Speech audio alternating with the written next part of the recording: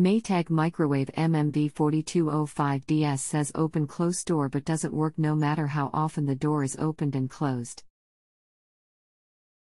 I suspect a door switch, but don't have a schematic to troubleshoot it myself. It is just 2 months, sept 11, past warranty. Any help would be appreciated. So you are correct that you likely have a bad door switch, but if all the door switches check good then you'd have a bad control board. As for how to test the door switches, below is a video I made that should help you determine which switch is bad. It's a Whirlpool microwave in the video, but the process for testing the switches is exactly the same. Click here for video. We are on the honor system here. If you need anything else, just let me know.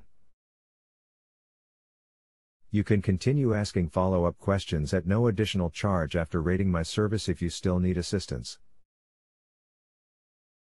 If you have a home improvement or appliance question and want to chat with an expert now, visit JustAnswer.com/YTHI.